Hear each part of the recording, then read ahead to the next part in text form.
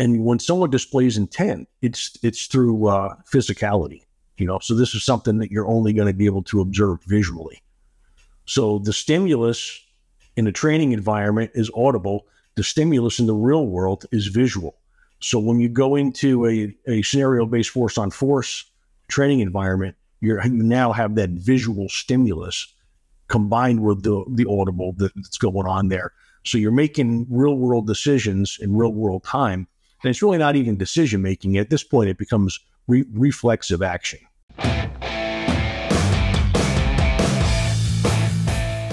Welcome to the Firearms Nation podcast. And we are here again with another interview from somebody who is within the firearms world.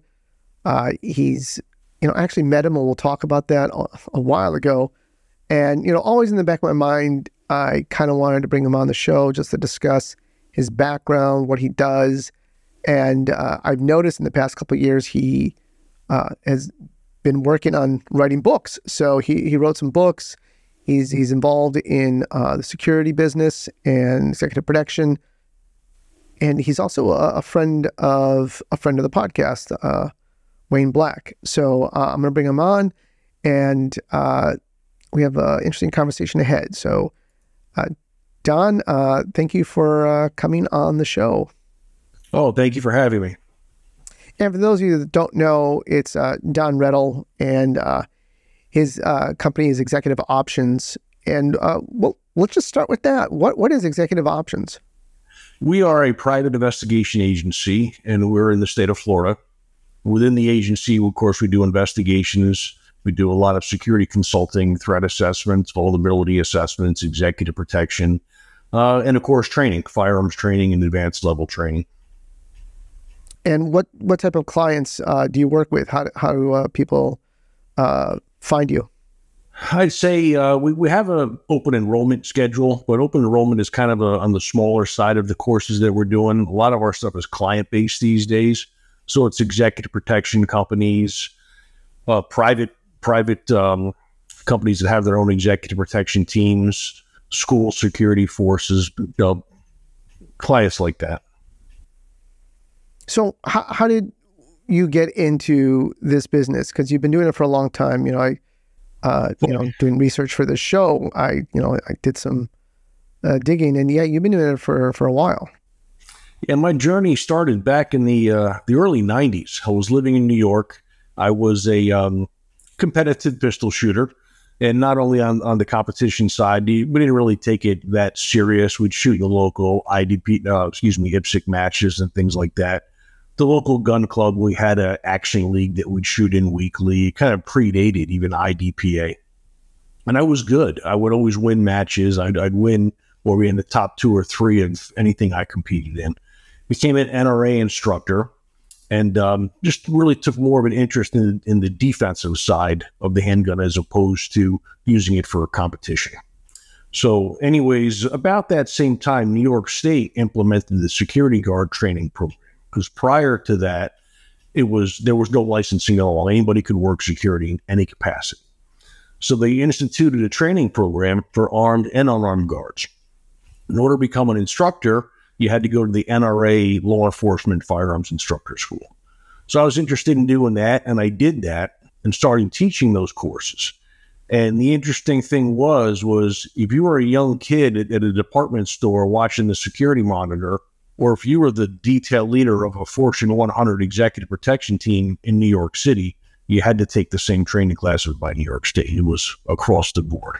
So doing these classes, I met a lot of people at very high levels in the executive protection industry, and I took an interest in that.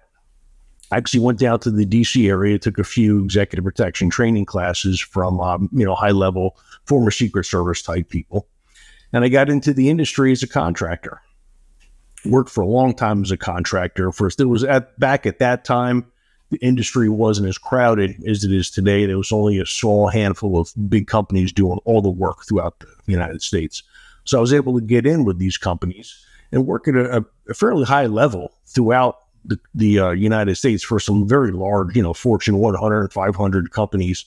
Then I met some high net worth families we did some work for throughout the Florida area.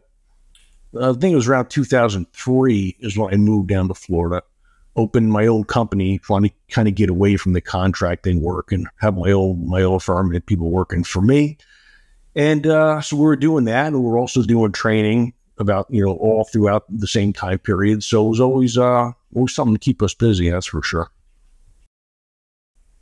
Now, I don't know if you remember, but I met you at a Greg Hamilton class down here in South Florida.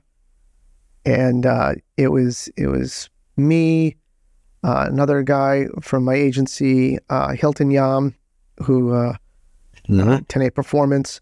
I think Wayne was in that class, Wayne Black.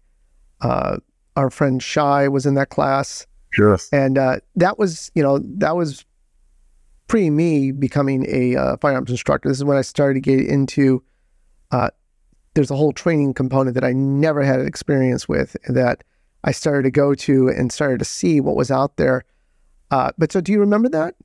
I do. It was, that was actually fun. That was out at that private range out there, Everglades. Yeah. That was fun. It was a great class. Learned a lot. And to this day, I'm thinking that's gotta be, I want to say maybe 2008, 2009 would make the most sense. Yeah. At the latest. Sure.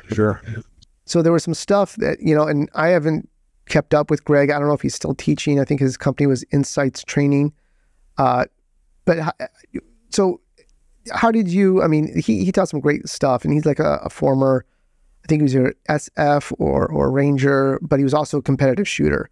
And I started to see that whole connection between people who are really good in the tactical world also had a competitive side, and that started me down that road. But how did you get up with Greg Hamilton? How did you get into that class? I met Greg and John Holshin and some other, very high-level people at the National Tactical Invitational. In fact, the first one I went to was in Pennsylvania in 1995. 1996, when I went to Gunsight, it was called the NTI, National Tactical Invitational, is when I met those guys out there. And we just became fast friends. And actually, the NTI was my very first introduction to force-on-force training. So that was where I kind of got the bug on that.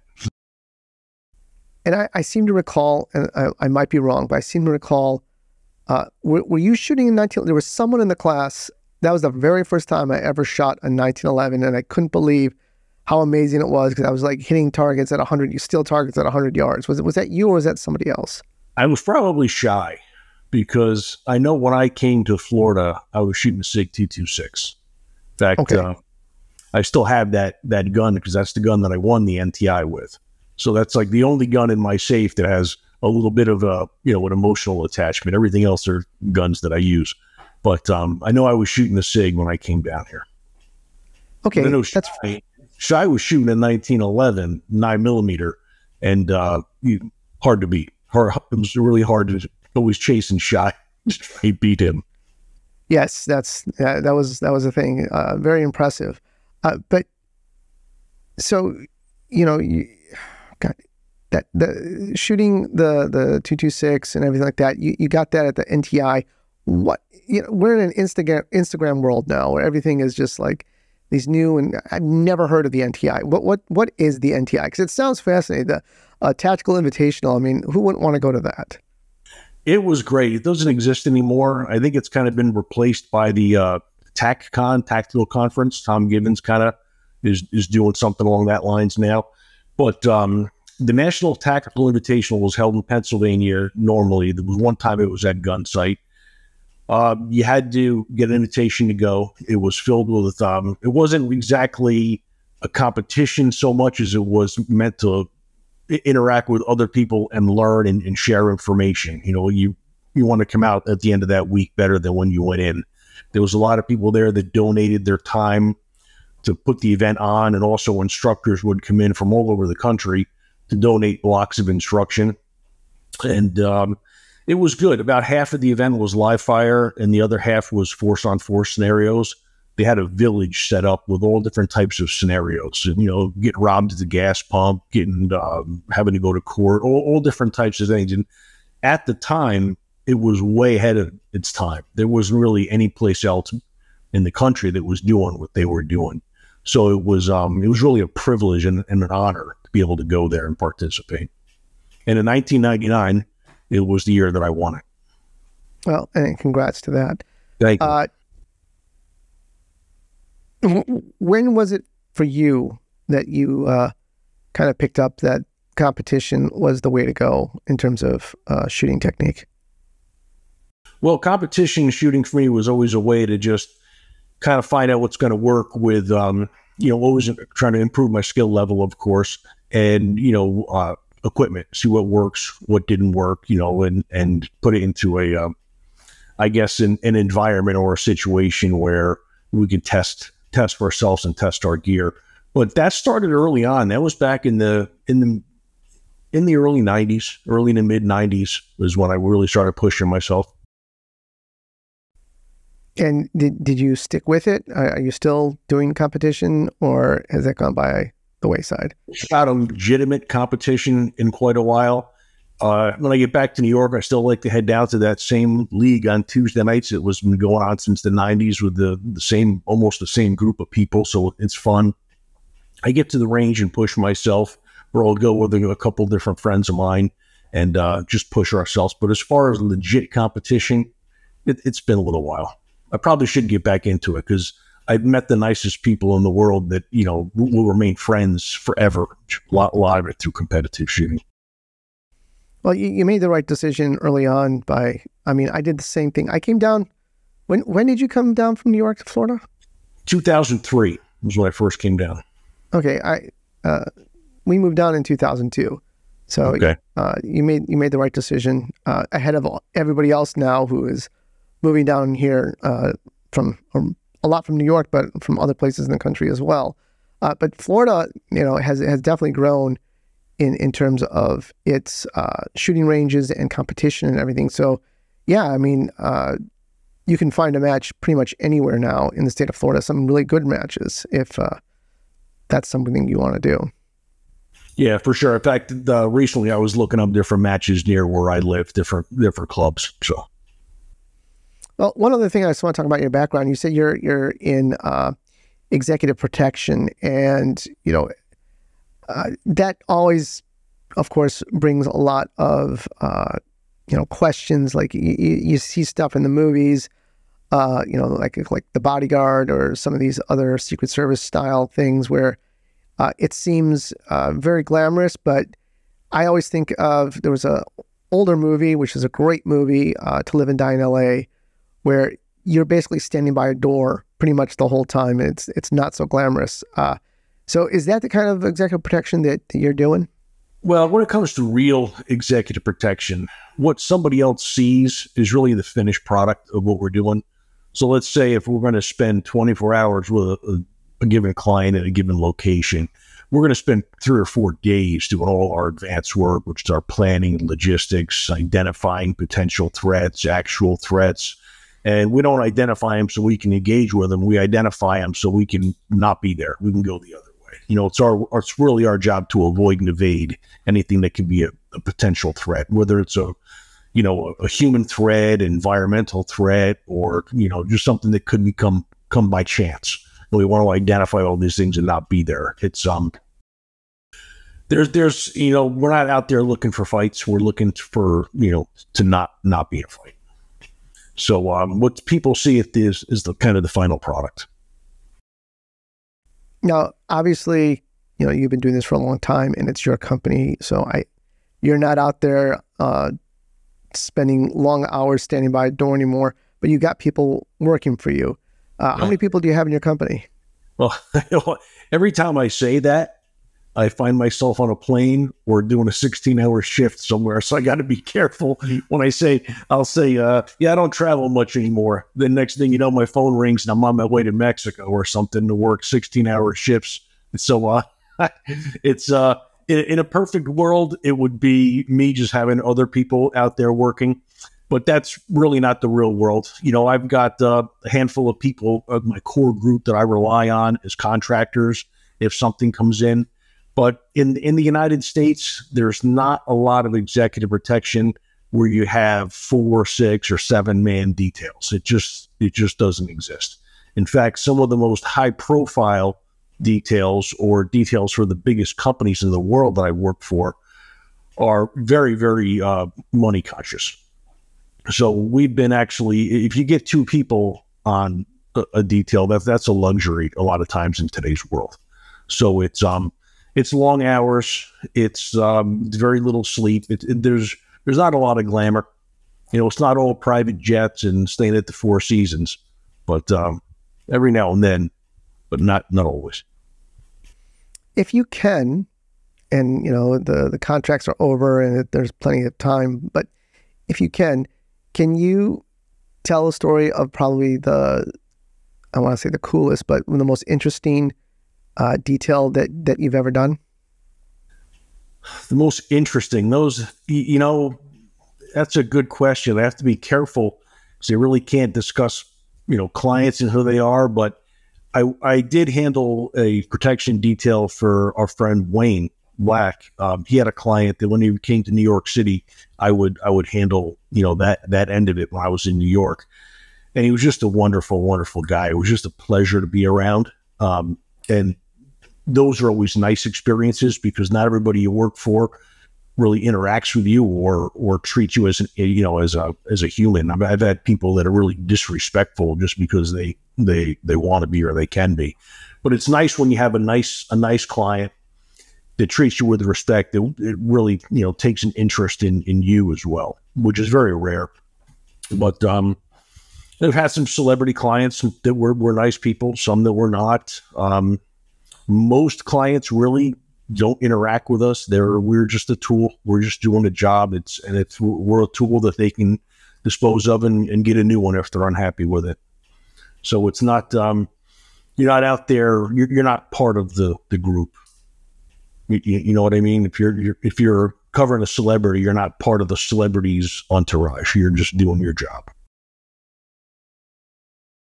If you can, again, because I find this fascinating, and I'm sure other people do too, because they're probably thinking, I want to get into this line of work. But what was your most tense and scary, to give out the names of who it was, but situations in all your many years of doing this? Most tense. I had a shareholders meeting. I was working for a very large company. And it was a job I was handling. There was two of us, and there probably should have been six of us. The CEO was kind of mingling beforehand. For people that don't know about corporate shareholder meetings, if you buy one share of stock, you can have access to the shareholders meeting. So pretty much, if someone has an axe to grind, or if they're a threat, if they have something that they want to accomplish, they can buy one share of stock, and they can get into the room. You can't keep them out. So in situations like that, well, we're not doing metal detectors and access control is kind of limited. It's this one particular job I was where there was only a couple of us, and there should have been probably four or at least six of us. So the tensions were up. People are getting close. One guy got kind of angry. We had to get in there and kind of get between them. And there's cameras everywhere, so you have to be very careful how you handle yourself. So you just have to. We just calmly got in between our threat and the threat and our principal and kind of moved them away nice and easily. But actually, there was one, now that I remember, we had a client contact us. We were in New York from Miami, whose daughter was dating somebody who was not who he said he was. He was much older. He had a criminal history. He had a lot of bad stuff. And the daughter didn't know it. It was a cute little girl. Young girl in her 20s. He was in his 40s. So and she was ready to break up with him, but the mother was scared. She's in Miami. She wanted us to be there for the breakup. So we actually went down to the city, picked her up, took her to a public place, and he had no idea that we were there. And she turned it on really good. She held herself in good composure, outside environment, broke up with the guy, and off she goes. She walks away. And I was sitting at the next table, and I'm just watching the guy, and he was just kind of sitting there. He was in disbelief. Then he gets up, and he goes after her. And I was like, I thought this was over. I thought we solved it. So, of course, I followed. He grabs her, corrals her, starts with the finger in the face and call their names, trying to control her. So at that point, I stepped in between the our girl that we're protecting and the bad guy, the boyfriend, and I covered and evacuated her like I would a principal in danger.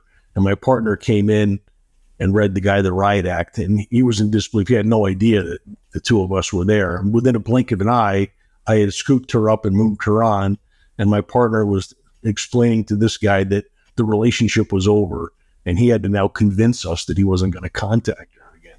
So that was interesting. That's really not an executive protection job, but it's it was different. You know, it's it sounds cool. Yeah. I mean, you never know when you're out there who's doing what. You know, that's the whole undercover aspect of it. Because yeah, you definitely have the, you know, you can see people when they get out of the limo. The guys in the suits pretty much are going to be, you know, their protection detail. Just real quick, if someone's interested in pursuing this line of work, what do you think is the best course of action for them to get into a position where they would be working with you? Networking is really good. If someone wants to get into the business, go get some good professional training. R.L. Oatman down in the D.C. area, he runs a great executive protection training program. Vehicle Dynamics Institute is great for executive protection driving, probably the best in the country, if not the world. And medical training. You know, learn how to do EP, not the shooting stuff. Learn how to do the nuts and bolts, the advanced work, the logistics, how to plan, what the business is really all about. Learn how to drive. You're going to spend a lot more time behind the wheel than you are of a gun. And then learn medical stuff, you know, how to stop bleeding, stop the bleed classes, you know, advanced hemorrhage control classes. Those are really the key elements. And then network, get out there and meet people. That's it in a nutshell. Not going to conferences and stuff like that. Not like hanging out at bars. No, different conferences. And there are some, you know, there's a group now that is trying to create a standard for executive protection across the board. Because way back when I started in this business, there wasn't a lot of people. It was a small group of us working all over the country. So one of the benefits of me being in the business this long is that a lot of the people that I worked with back in the day are the same people that I rely now on as contractors or contacts. And everyone's all over the country. So if someone was to reach out to me, hey, I need something done in Dallas or Chicago or state of Washington, it's no problem. It's a phone call for me, and it's not to an unknown. It's to someone that I've known for 20 years. So that's kind of a good thing that worked out for me. But what's happened over the years is that this whole industry has become very crowded. There's a ton more people in it than it used to be. So, of course, when that happens, the standards go down, people get in, and I'm not trying to be disparaging to anybody, but it's like anything else, you know, it gets watered down. So, anyways, there's one group out there now, and I forget who it is. I know some of my friends are involved, and they're trying to form a standard, create a standard that, because there's no real licensing for executive protection that's nationwide, but some industry standard that you have to hold yourself up to. So that's kind of a good thing as well. You've written several books in the past 5-6 years, Get Off the X, Fighting Handgun, and then more recently, last year, Force on Force. For people who don't know, and we're going to focus on Force because it's an interesting topic, but for people who don't know, what is Force on Force? Force on Force training is scenario-based training, and it's a really powerful tool that you can use to teach or test the skills and abilities. So when we say force on force, we're actually using force against each other in a controlled scenario-based environment. So you have to wear protective gear, helmets and padding and groin protection. And it's really a powerful training tool where people go into a scenario-based environment and they have to interact with other people. And the difference is when you're training with weapons, you're usually on a square range, and what you're doing is you're taking all of the things that you're doing, whether it's going to be a defensive handgun training class or if it's a competitive shooting match, you're pretty much always responding to something that's inaudible. In a competitive match, or it's going to be a shot timer. In a training environment or something with an instructor, you're receiving instruction. You're being told what to do and when to do it. So it's all audible. And in the real world, when it comes to using force against somebody else in a lawful use of force, it's really based on the intent of the other person. The ability, the opportunity, and jeopardy, and then they have to display an intent before you'd be lawfully, allowed to use force against another person. And when someone displays intent, it's through physicality. So this is something that you're only going to be able to observe visually. So the stimulus in a training environment is audible. The stimulus in the real world is visual. So when you go into a scenario-based force on force training environment, you now have that visual stimulus combined with the audible that's going on there.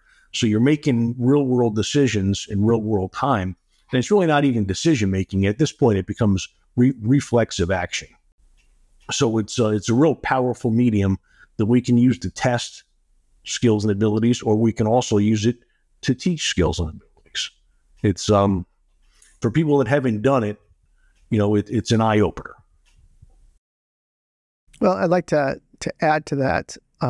So in law enforcement, we use force on force a lot in our training exercises, and it's different than paintball. You're shooting, I guess the largest one out there would be munitions, if people have heard that. So you're using munitions, and these things I think are going at 400, 450 feet per second, and it's a marking cartridge, but it hurts. It definitely hurts, and there's safety protocols that have to go into place. But you're doing these scenarios, and your adrenaline definitely goes up. And look, from experiencing it myself to being an instructor in the exercise and seeing how things break down in these exercises, it's pretty amazing. Yeah, absolutely. The I think munitions are around 350, 400 feet per second. So it is going to sting you. One thing that we always do when we promote these classes or talk to people, we say, listen, in our training, we don't beat people up. We build them up. There's a big difference, because when someone is learning something, let's say it's as very basic as how to draw the gun, present it, and then return it to the holster. Before they get that down and they're able to do that reflexively without conscious thought, it may take 1,000 repetitions for them to be able to access and do that skill on demand. So with force on force, we can almost take and circumvent that process. The process starts by new things that you learn get put into your short-term memory. And as you do them over and over and over again, that gets consolidated into your long-term memory storage. Therefore, you don't really have to have any conscious thought at this point. That's when things become reflexive. So one way we can circumvent that long, tedious process of doing all those repetitions is through a powerful learning experience with force on force. Now, let's say, for example, how many times do you have to touch a hot stove before you learn never to do it again? Right? Just once, because it's that powerful emotional experience and the pain that comes with it, so you'll never do it again. You get rid of all those other 999 times that you would have to do that repetition. And it's the same thing with force on force. If we bring someone into a class and they come out of the back end of a scenario, the victor, they won. They were able to see, feel, and understand everything that they were doing in real time and come out a winner. They can kind of get past having to do those things over and over and over, because now we've solidified that experience into the long-term memory storage. And on the flip side, if you give someone a powerful negative emotional experience, you may never have success with that person. Let's say, for example, you get a new police recruit and he goes into a scenario and it's the SWAT team guys in there that are playing the bad guys, and they light him up and just kill him, and he goes home defeated. That really could have a negative effect on somebody. So, and I'm not saying that that's what goes on. I'm just using that as a what-if type of example. So you have to be really careful how you use this powerful tool, because If you use it the wrong way, you're not helping people. And you've got to use it so you can have them come out a better shooter and a better person, a better tactician in the end. So we oftentimes people will think that force on force training is an advanced level training, that it's only for people that are really, at the top of their game. And I say it's really not. You can use force on force training at any level, because when you do a teaching scenario, you have the ability to run that scenario at an intensity level that is going to be, what that particular student needs. So we can run a low intensity scenario, and if the student is having some issues, we can pause the scenario. We can, discuss what's going on. What do you see? What do you not see? What are you doing and why? After they understand it, we can restart the scenario and have them take it right through the end. And this way it was a learning tool as opposed to beating them up. So, and then of course you get, high-speed SWAT guys. You can have them go into a scenario and, if they win, they win. If they don't, they don't. Because in the end, they're going to just have to, leave their ego at the door and do a debrief and find out what they did wrong. Okay, great, accept it. Now go do it again and do it right. So it all depends who the student is, how you approach the training. So one of the things, you're a force on force instructor, you're certified, you've got a wealth of knowledge. So I want to pick your brain just a little bit, because these are questions that I always had as an instructor in these types of environments. So one of the things that I felt was it was necessary, but it's a drawback to a lot of students, is when you put that mask on.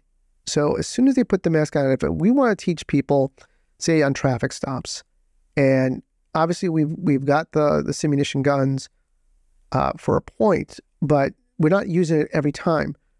But when they're putting those masks on, automatically they're thinking it's going to be a gunfight, even when sometimes we just wanted them to, it's just a regular traffic stop. Not every traffic stop is going to be a shootout, LA style shootout. It's just going to be, you're writing the ticket. But we have to have this on because we would rotate the different scenarios. But automatically everybody thought it was a gunfight. They get out, they act that way too, that, they have their guns drawn or whatever. I'm like, dude, why are you drawing your gun on me? I'm just here driving my car. It's just, so there's no way to get around that. There's just, unless you have an idea, there's just no way. We were looking at airsoft, but airsoft was just different. And then those BBs just go everywhere because we just think maybe they can wear eye protection. Yeah. So now that I have someone who's instructor, certified, General Dynamics, the whole 9 yards, what would be your answer to that? Well, it's really just being able to do a mix of scenarios where not every scenario always is a shooting scenario. I believe in the simunition safety equipment. There's some other good stuff out there, but the simunition stuff is the best. It's a little bit bulkier than some of the other stuff, but the trade-off is it's better, it's safer. We'll get to the expert witness stuff that I've done on some injury cases, and it's a big part of it. But one scenario that we typically do is we'll have a guy at an ATM machine. And, it's funny, you'll get students, okay, listen, you have to go up to the ATM and get your money. And there's a guy already standing at the ATM, of course, one of our role players. I never go to the ATM. Well, today you have to go to the ATM because it's part of the learning experience. But anyways, we'll have the guy turn around real quickly and abruptly reach into his back pocket real quick and come up with a roadmap, like in a blink of an eye. And sometimes it gets drawn, guns get drawn on them. Sometimes you get shot. Sometimes people get off the line of force, create a little bit of distance, and get their hands up in the ready position and perform it as they should. But it's interesting to see. And then when somebody is, typically we'll video the stuff and let the student watch the video afterwards, so they can see themselves from a third party perspective. They can see what they were doing and why and how. And then you can kind of see it. They'll get it in their eyes. You can see it in someone's eyes when they realize, okay, now I get it. Now I understand what I should have done instead of just going to guns. It's one of the guys that I've been training with forever said, what the threat level goes up, the first weapon you reach for is your brain. and that's always, that's kind of stayed with us. So we see that all the time. And then when you put people in scenarios when it's not a shooting scenario, and they start to come back down to reality. So it's not really equipment based, it's experience based. How do everyday citizens get this type of force on force training? Because I know it's prevalent in so many law enforcement departments. It's probably being used in some way or another in the military. I did a TCCC certification course with the Army, and as law enforcement, but they opened it up to us, and yeah, we used for the whole scenario, we were using simunition gear. But how do everyday people get that type of experience? Well, it's out there. We're doing it. If you go to like Simunition's website, based on where somebody lives, they have a list of instructors or schools that are teaching civilians on their site, people that are certified through them. We're on there, of course. But the downside is, for the average person, just to go to a simunition training course, it's expensive. To put one on, you're looking at probably, I think it's 60, 70 cents a round right now for the force-on-force ammo. The equipment, I mean, the average, if you're going to do a class, I think I've got 16 sets of gear. So it's got to be $20,000 worth of equipment to show up with. And it's logistics heavy. The guns, I've got 6 of the Glock 17T pistols, which are Glock pistols designed just for shooting simunition.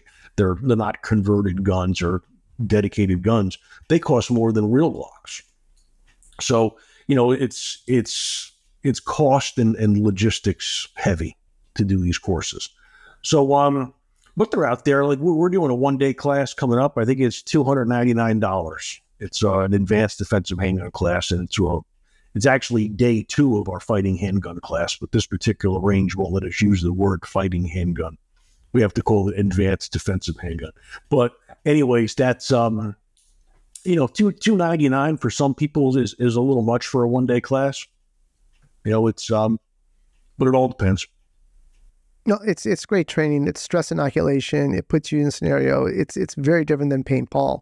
But in terms of finding a place to do it, since you've done some expert witness on this, what are your thoughts? Because this occurred sometime in my past where we had a live range, like a live fire range, but for some of the training, they were also doing simunition training on the same range. Is that a no-go? Because for me, from my perspective, I thought you could have problems because you're doing dual things there. You're having live guns and you're having simunition guns. And yes, you're doing all the safety checks, but why not just have an area where you're just doing simunition, so it's known to everybody that, yeah, I'm not bringing on my backup gun. I'm not bringing up another gun. I'm just using the guns that they're giving me.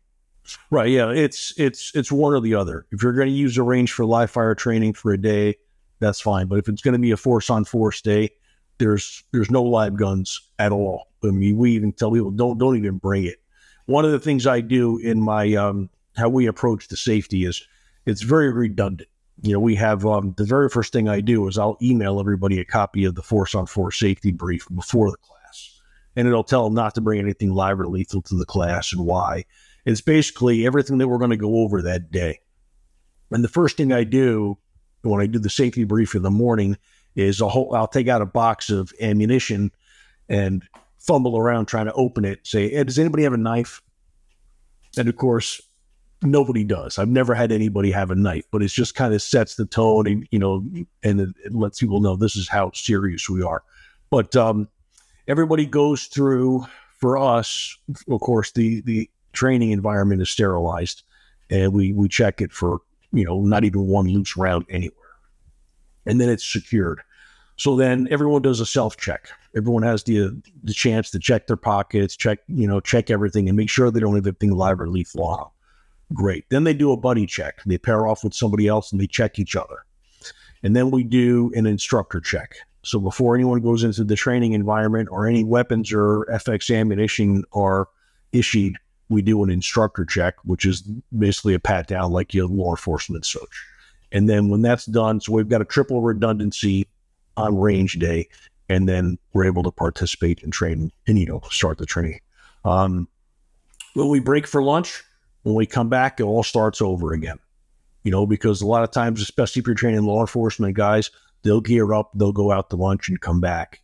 And historically, most training accidents happen after lunch because people come back and they've got a nice full belly and they forgot they threw their ankle gun on or something like that. And, bad things happen when you put safety second.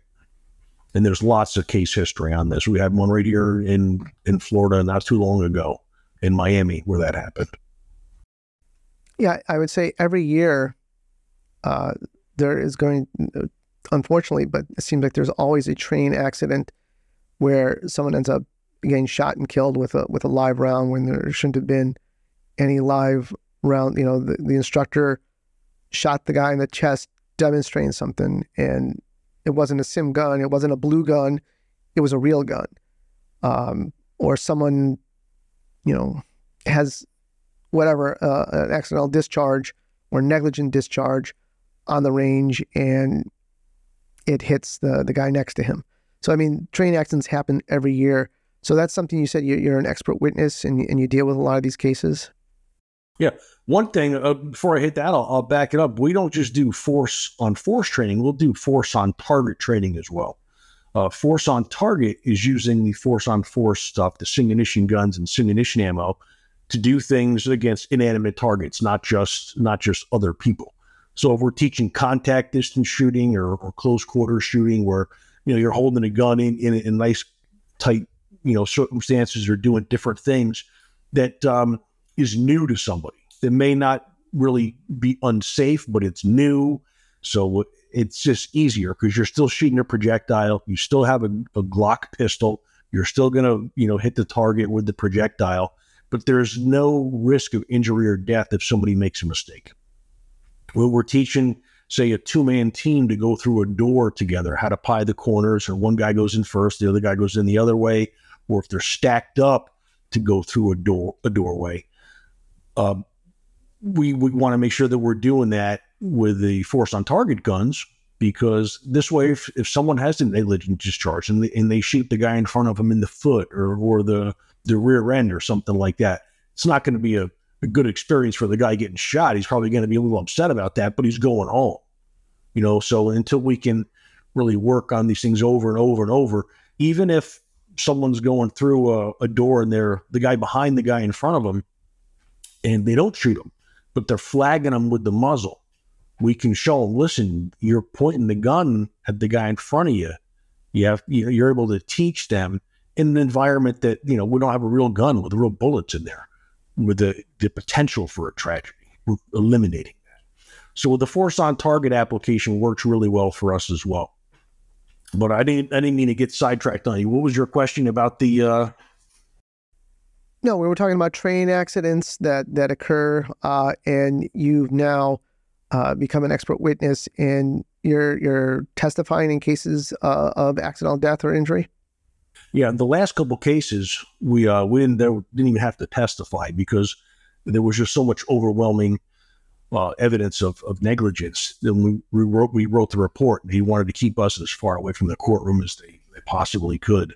But most recently, we had a guy in an airsoft injury case where they allowed him to use his prescription eyeglasses as safety glasses. There was no eye protection, no simunition style helmet, no nothing.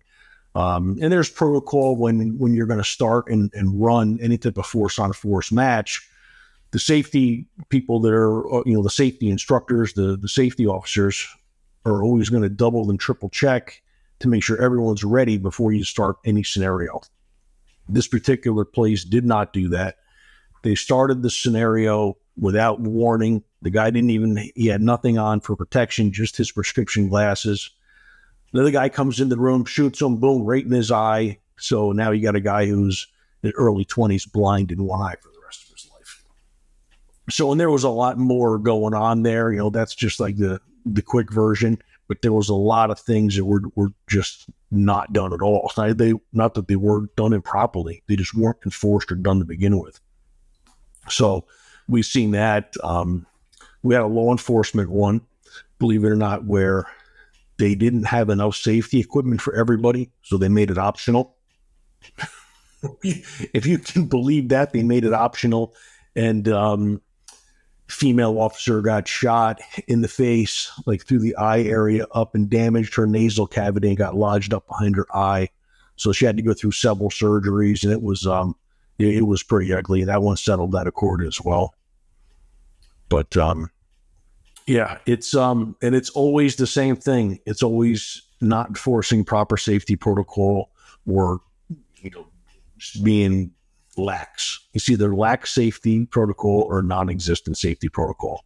Is pretty much the common denominator to everything that we're seeing. So, for a point of reference, prescription glasses are not considered safety glasses, and that's just for everybody out there. We're going to be doing these types of airsoft, simunition training. Can't use your prescription glasses. Right. It's full head, face, and neck protection.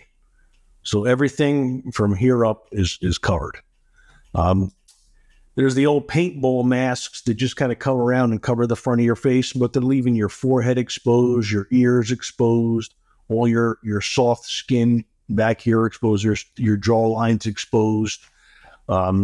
Teeth injuries are one of the big ones that we see with airsoft games, because people aren't covering their teeth. And those little BBs, the difference between an airsoft BB and a simunition projectile is that the airsoft BB, even though it's plastic, it's hard.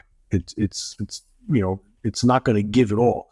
A force-on-force projectile, when it hits its intended target, it collapses. It crushes. It's plastic and it crushes. And it does two things. One, the marking material that's inside, it's like dish soap, squirts out onto the target so you can see where your hit was. And a lot also dissipates a lot of the energy, as opposed to taking all that energy and going into the target that it hits. Whereas the airsoft BBs, it's not collapsing at all. So 100% of that kinetic energy is going into whatever it hits. So if your mouth is not covered, there's a lot of dental injuries that are taking place. You can do a quick Google search and look for, airsoft teeth injuries, and you'll see picture after picture. It never ends. Well, that sounds pretty horrible. I don't know if I want to see those pictures. So these cases end up, there was just something lax in their protocol. And that's tough, because I know to get the buy-in from a lot of people, they don't want to be discomforted by wearing all that stuff. Now, I've been, a lot of times I was always the bad guy for these training exercises, and I had the full-on suit. It's really hot. And then you have this helmet thing on. I felt very protected, that's for sure, but it's definitely uncomfortable. And it's crazy the amount of padding that you're wearing. I don't know if a lot of people, that's why they wear those paintball style masks, because it's a little bit, you can breathe a little bit more, because that was the other problem with a lot of times I've been in classes. They fog up, and then people go crazy. I can't see my gun. I can't see the target, and then they end up getting hit, and then they're just pissed off about the whole thing. Yeah, they have anti-fog wipes that we wipe the helmets down with, but there's not a perfect solution. It's something's got to give. And if it's if you have to be a little bit uncomfortable to come out of the end of the scenario intact and 100% safe as you went in, then it's worth it. If someone's having a problem with the mask fogging up, you can stop the scenario, fix the mask, restart it. There's ways to do it. It's not like there's we have to do this immediately, and there's no time to waste. They can always get it done. So it's I don't know. I'm always gonna go to the side of safety as opposed to cutting corners. Of course. Mm-hmm. So obviously you're an instructor for it, but you recommend force on force as an augmented part of training for people who are interested in being better in their tactics and in their shooting? I think that if someone is serious about defensive shooting, carrying a gun for self-defense, if force on force is not a part of your training program, then I would consider it to be an incomplete. It's basically the equivalent of someone who's a boxer or martial artist always going to the gym and hitting the bag and being the best, the best that there is on the punching bag that there ever was, but never got in the ring to spar with anybody. You know what I mean? It's like they've never really been in there real time to have, the force on force component of, say, a martial arts or a boxing match. Your force on force would be the other guy who's trying to punch you as well.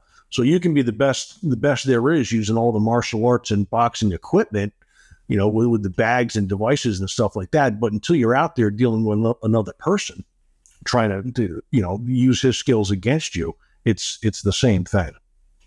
So you really need to have that final component, and you need to go to someone who's going to use it to teach you, not beat you up. And they're out there. If people can't make it to a course that I'm doing, if they want to contact me, I'm happy to point them in the right direction to other people that are doing really good stuff in the industry. Well, that's a great segue into how do people reach out to you to talk to you about taking a class or hiring your executive protection or just wanting to say hi? Well, my website for executive options is exopt-usa.com, and that's got all my contact information on there. The training page will link you to the courses that we have coming up. So right. Yeah, reach out. I'm happy to talk to anybody. Well, I will link that for those who are interested and didn't have a pen to write down that website as you're driving, listening to this show. It'll be in the show notes, so you can click on that. I'll also link his books if you're interested in learning more about force on force and some of his ideas on shooting. They'll be there as well. But I found it interesting. I think you're the first person I've talked to in all these years that is, a force on force trainer. So it's fascinating, and I hope people reach out and do it because, like Don was talking, it is an important part of your program. It definitely, because we can't go out there and get in a gunfight every day, but you can work on skills, and with the right training and the right environment, the stress level goes up, and you'll see things fall apart and what you need to work on for the next time you do it. So it's great stress inoculation. But yeah, the stress was something that we really didn't touch on a lot, but I've seen people do things that when it's reflexive, it's amazing. If we had more time, we can go into more and more stories about the things that I've seen on different scenarios, and it's something else. Well, I totally appreciate you coming on the show and sharing a little bit of your knowledge and expertise to the listeners and viewers. No, thanks for having me. I appreciate it. All right. Take care. You too.